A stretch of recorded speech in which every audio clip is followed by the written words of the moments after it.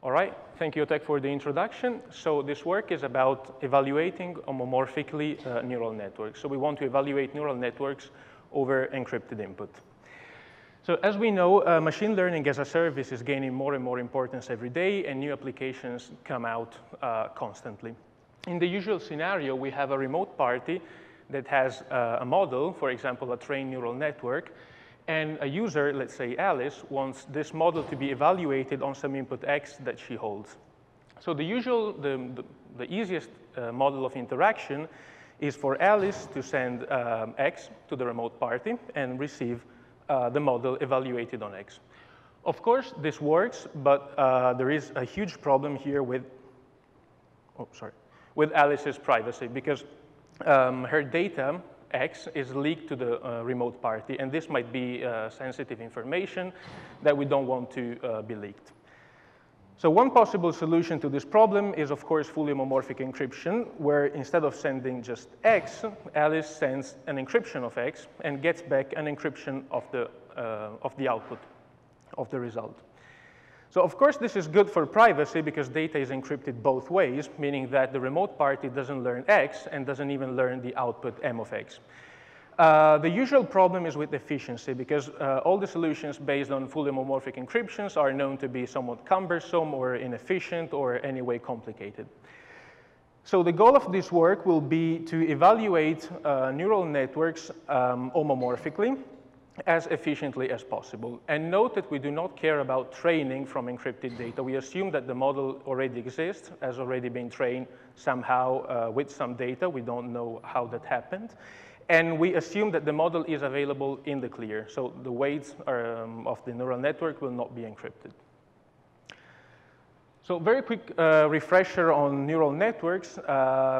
Some of these things have already been said by Shafi in her lecture notes, so we'll just repeat a few key concepts.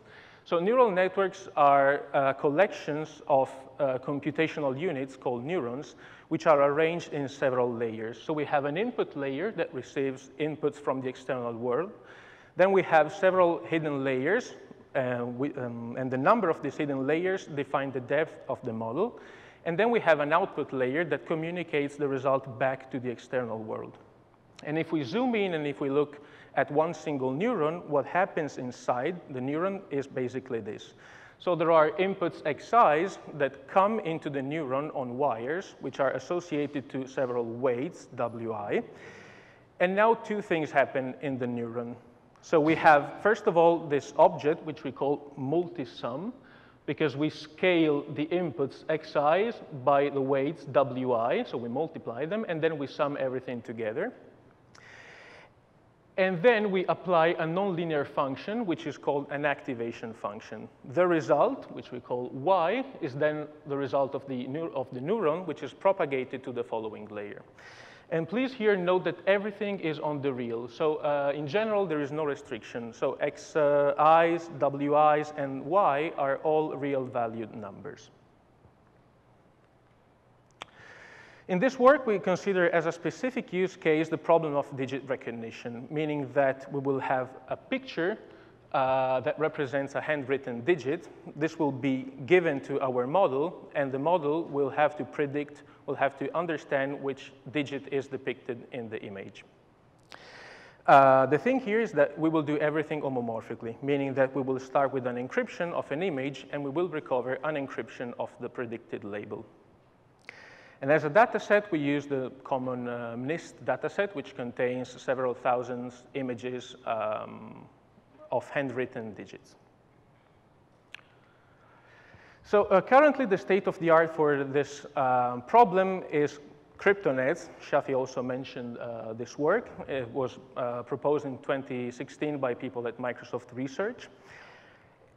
And it achieves blind, meaning homomorphic, so it operates on encrypted data, non-interactive classification. And here, non-interactive means that it does not rely on multi-party computation, so there is no interaction between the user and the server. It also achieves almost state-of-the-art accuracy. There is a small loss, but it's fairly limited, so almost 99% accuracy. The problems here are that usually the activation functions are sigmoidal functions, meaning that they have the shape of an S, basically. And here, these functions are replaced with low-degree polynomials because they are easier to evaluate homomorphically. And this has been shown to work pretty well. But the biggest problem is that it uses somewhat homomorphic encryptions, meaning that parameters have to be chosen at setup time. So when we set up the system, we have to choose the parameters taking into account the entire structure of the system. So again, the main limitation of this approach is that the computation for each neuron depends on how complex the entire network is. So it depends on the total multiplicative depth of the entire network. And this is particularly bad, especially for deep learning, because in deep learning, we can have models where we have tens or even hundreds of layers, one after the other. So the complexity is very high, so the parameters have to be chosen very large, and this makes the approach quickly inefficient. So it's an approach that, in general, does not scale well. Instead, in this work, we want to make the computation scale invariant, meaning that what happens at the neuron level does not depend on how big the total network is. And in order to achieve this result, we will rely on bootstrapping, which is a technique to kind of refresh the ciphertext in order for it to be able to support more computations. So first of all, a restriction on the model. So we said that one of the steps that we have to perform is homomorphically computing this quantity here that we call multisum. So we will be given the weight of the model in the clear and encryptions of the inputs. So what we do is just we take the encryptions, we scale them by the corresponding weight, and then we sum everything together. The thing that we have to take care of is that in order to maintain correctness, we can scale only by integer constants. If we scale by floating points, we lose correctness. So we have to make sure that the weights are integer, whereas before we had no such limitation. So of course, this induces a trade-off between efficiency and accuracy, because the way we discretize the weights will impact, of course, efficiency and accuracy. It's a matter of precision. So how precisely we want to discretize the weights. So again, the goal is to define an FHE-friendly model of neural networks. So a model of neural network that can be efficiently computed or evaluated homomorphically. So we define this object, which is called Discretized Neural Network, or DIN. Here I put the definition, but actually it's very simple. We just take integer values for the inputs, integer values for the weights, and then we take an activation function that maps whatever comes out of the multisum back to the input space. This kind of cyclical structure makes sure that we can go on computing for an unbounded number of operations. So first of all, this model is not as restrictive as it might seem. For example, it has already been done even in a more restrictive fashion with binarized neural networks, where everything is binary. So both the inputs, the weights, and the activations, of course, are binary. And it has been shown to work well. Of course, there's a trade-off between size and performance, because if we want to discretize the network, they will become bigger in order to maintain the same level of accuracy. And finally, we note that a basic conversion from a generic neural network over the reals and a discretized neural network is extremely easy. We can just chop off the decimal part, and that is actually a DIN. Of course, this might not be the best way to do it, so this might not be the best way to do the conversion, but it already works, meaning that it achieves a model that respects this definition. So again, once we have a DIN, how do we homomorphically evaluate it? So first of all, we want to evaluate the multisum, and this is easy, because we just need an homomorphic encryption scheme that supports linear operation. Then we want to apply the activation function, and this is the tricky part, because it depends on which function we choose. And I will tell you more about this in a moment. Then we have to bootstrap in order to refresh the ciphertext and be able to go on computing. And then we have to repeat this process for all the layers of the network.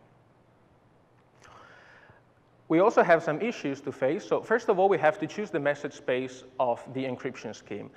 We have several ways of doing this. We could guess a number based on some prior information that we have. We can take statistics on the training set and hope that the test set or the new instances will behave in the same way. Or we can take a worst case, the worst case over the entire input space, meaning that we support even the worst possible input that we can receive. This is usually the safest approach, but not guaranteed to be the best, because if the worst case happens with very low probability, then it might be better to just sacrifice perfect correctness in order to achieve more efficiency. Another issue is that the noise grows with homomorphic operations, so we have to start from a very small noise, because even if we apply bootstrapping here, just to compute the multi-sum, we already have to perform some homomorphic operations, and this makes the noise grow. So we have to start with a very small noise, and in order to maintain security, even with a small noise, we have to compensate by using bigger parameters, larger parameters for the encryption scheme. And finally, the main question is, how do we apply the activation function homomorphically? So the basic idea is to activate while we apply the bootstrapping procedure. So we combine bootstrapping and activation function, meaning that we move from an encryption of a value x to a refreshed encryption of a value f of x. So we apply the function, the activation function f, and we bootstrap at the same time. So what happens is basically this. This is the same picture as before, only that now inputs and the output are encrypted. So we have encrypted inputs coming in. They are weighted with these weights, and they are activated and refreshed. The result is basically a refreshed version of this y that we saw before. So again, 2 steps. First, we compute the multi-sum, and then we bootstrap to the activated value. The starting point is a word called TFHE. This is not threshold fully homomorphic encryption. It's torus fully homomorphic encryption. There is a collision in the acronyms. It's a work by Chilotti et al., which was presented in 2016, and is nowadays, to the best of my knowledge, the fastest implementation of the bootstrapping procedure. So the basic assumption is LWE over the torus, where the torus is the reals modulo 1. So in this work, the authors define several flavors of LWE-based encryption schemes. The 2 that we will use are LWE and TLWE. So with LWE, we encrypt a scalar into n+1 scalars, whereas with TLWE, which is roughly ring LWE, we encrypt a polynomial into k+1 polynomials, where n and k are security parameters. Now, I will not go into the details of the bootstrapping procedure, but in order to just give a quick intuition, the analogy that the authors use is the Wheel of Fortune. So when we want to refresh a ciphertext, we prepare a wheel which is divided into slices, and each slice contains the result, a possible result of the bootstrapping procedure. Then we homomorphically spin the wheel, and we take whatever ciphertext is pointed to by the arrow at the end of the procedure. And homomorphically spinning the wheel means that instead of having access to the secret key S, we have access to an encryption of the secret key S, which is called the bootstrapping key. So basically, we start with the ciphertext that contains a certain message. We homomorphically spin the wheel by a quantity which is equivalent to this message, and then we pick whatever ciphertext we end up on. This is an intuition on the bootstrapping procedure. So in this work, we focus on the sign as an activation function. So we want to homomorphically compute the sign of a message. And the way we do it is this. So we start with the wheel on the left-hand side that contains our inputs. So from 1 to I, from -1 to -I, and the 0. And we map this wheel to the wheel on the right-hand side, where the top points are associated to +1, and the bottom points are associated to -1. Then we homomorphically spin this wheel, and we pick the ciphertext that we end up on, and that will be an encryption of the sign of the message. Along the way, we also introduced some refinements. So first of all, we reduced the bandwidth usage with the standard packing technique of encrypting a polynomial instead of many scalars. So instead of encrypting the pixels one by one, we encrypt a polynomial that contains an entire image. So we start with a TLWE encryption of this polynomial, where PIs are the pixels. And we obtain this ciphertext, CT. Then in the first hidden layer, we prepare this polynomial WPOL, which contains the weights WI times x to the minus I. And now it's easy to see that if we multiply CT and WPOL, the constant term of the result will be exactly the encryption of the multisum that we want to compute. Also, we can dynamically change the message space of our encryption scheme. So we could keep the message space constant throughout the entire evaluation of the neural network. We just take a bound on all the values that we want to support, and we say this is our message space, and it will not change. But a better idea is to change the message space as we go on through the evaluation of the network, because the intuition is that we can take larger slices when we need less slices. So if we don't need a very large message space, we can take larger slices and accommodate for a larger error. And this allows us to take less aggressive parameters. How do we do that? Well, the details are in the paper, but a quick intuition that I can give is basically we change what we put inside the wheel. So every time we have to compute a bootstrapping, we have to set up this wheel that I showed you before. And by choosing what we put in the wheel, we can dynamically change the message space of the encryption scheme. So the bottom line is that we can start with any message space that we want at encryption time and then change it dynamically during the bootstrapping procedure. So let me show you an overview of the process. For example, let's say that we want to evaluate a discretized neural network with 30 neurons in the hidden layer. So the user starts from an image. It encrypts it. He encrypts it as a polynomial and obtains one TLWE ciphertext. So here we are in the input layer of the neural network. Then sends this over to the server. The server multiplies whatever it receives by this WPOL, so the polynomial with the weights, and obtains 30 TLWE ciphertexts, one for every neuron in the hidden layer. Then extracts the constant term and obtains 30 LWE ciphertexts corresponding to the multisums. Then bootstraps into the sign, which means computing homomorphically the activation function, obtains 30 LWE ciphertexts once again, so one per neuron, computes this weighted sum here, moving towards the output layer, obtains 10 LWE ciphertexts, one per neuron, sends everything back to the user decrypts, obtains 10 scores, which can be seen as the probabilities given by from the network to the digit, to the image, basically. Takes the argmax, which means selecting the most likely label according to the network. And if everything works correctly, the user should recover 7 here. So the label should be corresponding to the image that was sent at the beginning. So here we have some numbers. So we implemented the solution, and here we have some experimental results. So we can focus, for example, on these lines. So on top, we have the results on inputs in the clear. So this is the original neural network that we have. I would like to stress that we did not put too much effort into optimizing the machine learning model. We just wanted something that we could evaluate homomorphically and see how this framework performed. So we start from a neural network over the reals, which has this accuracy.